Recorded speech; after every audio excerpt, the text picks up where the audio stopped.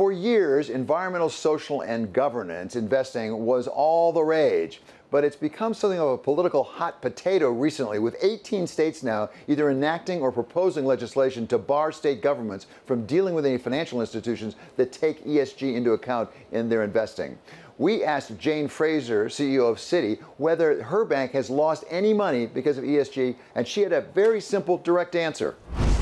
No. But I think that's not really where we're focused. So when we look at it, the world's got a number of major transitions that we're going through. And to your point, these aren't easy ones. So where we're focused on is helping, let's take climate.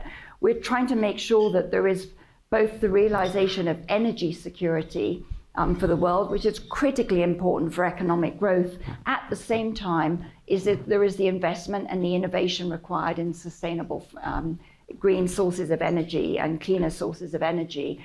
And we've got to solve both of them together. They're not mutually exclusive.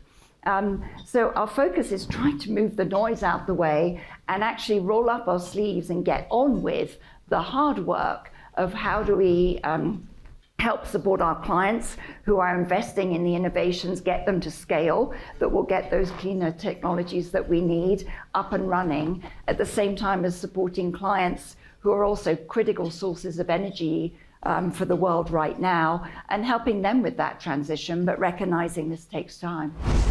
BlackRock CEO Larry Fink went even further to say that at least in Europe, if you do not have a lens towards decarbonization, you're not going to win one euro of business. You know, we are one of the largest hydrocarbon, if not the largest hydrocarbon investor in the world, because we're the largest indexer and we work with all these different companies. At the same time, we're one of the fastest growing companies related to decarbonization. And let's be clear, the IRA in the United States is a game changer too. Whether banks are losing money or making money from ESG, the one thing everybody can agree on, we need to know what it is and, by the way, how to measure it. Something that Brian Moynihan, the head of Bank of America, has been working on in his capacity as chair of the International Business Council for the World Economic Forum. We started many years ago thinking about how the private sector had to make the changes to drive the economies, and then, you know, with all going on in the public sector, with all going on in debt levels and all that stuff. And so we sat there and said, okay, what do you need to do that? And what you need to do that was define a set of standards that we believe are the right standards, and then we got to stop from having a proliferation of standards. So there's, you know, at one point there was going to be 600, in 2020 there was scheduled to be, I think in North America, like 600 seminars on metrics, ESG metrics. And we got to stop this. So we've come up with straightforward metrics that match the SDGs and these other things that people talk about. But they're straightforward metrics that say, you know, are we good for our customers? Yes. Are we good for our teammates? Yes. Are we good for our shareholders? Yes. And are we good for society? Yes. You know, that's how we drive the company. And so we're saying if you disclose those metrics, then people can see what you're doing. It is not just investors and financial firms that are concerned with climate and what can be done about it. Tech is also moving into the area. As we talk to Gary Cohn, he's now vice chair of IBM.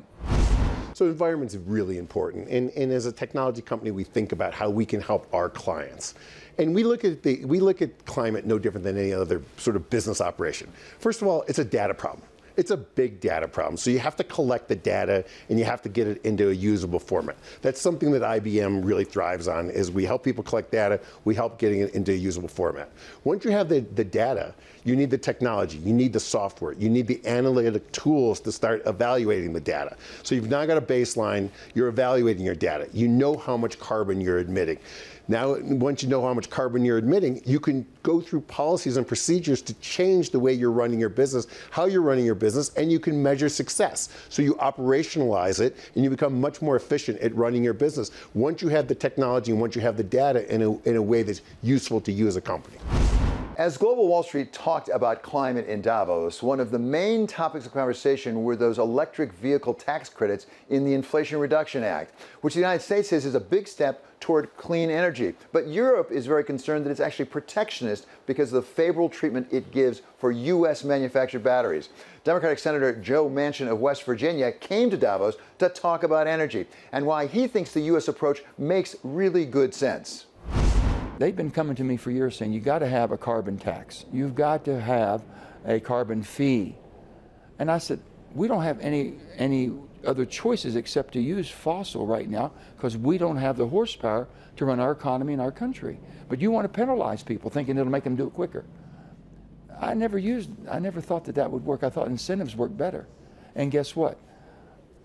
The Europeans have used the carbon tax and carbon fees forever. We come along all of a sudden and do something and we says, we're going to incentivize you. We're going to help be your partner and take some of the risk out. But you're going to have to invest. We're not sending you a check. You got to have either production tax credits or investment. Tell me which way you're going. We're going to work with you. You're going to have a 10-year runway. But that 10-year runway where the IRA, and I know the administration has been touting this as an environmental bill. This is truly an energy security bill, and we need everything. But we need a horsepower from fossil for 10 years. Wind, I mean not wind, but as far as and coal, gas, and oil, but do it cleaner than anywhere. That's climate, that's helping the climate.